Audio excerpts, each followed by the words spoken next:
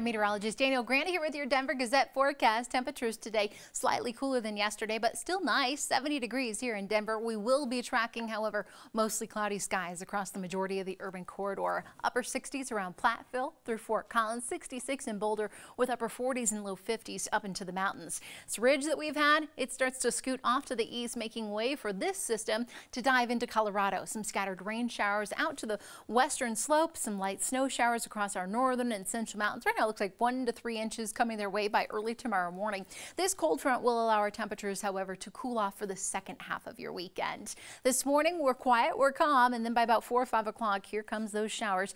They're winding in around Steamboat Springs, Rabbit Ears Pass, and then intensify later tonight, overnight into tomorrow morning. Again, none of it making its way across the eastern side of the state. Here in Denver, we should stay dry. Slight little cool off for us on Sunday, and then we rebound quite nicely early next week. Back to the upper 70s we go. Another storm system rolls in, bringing the high country snow on Tuesday. A few more clouds, possibly some isolated rain showers here in the city on Tuesday, and then the winds really kick up for the rest of the work week. Hope you have a great rest of your day.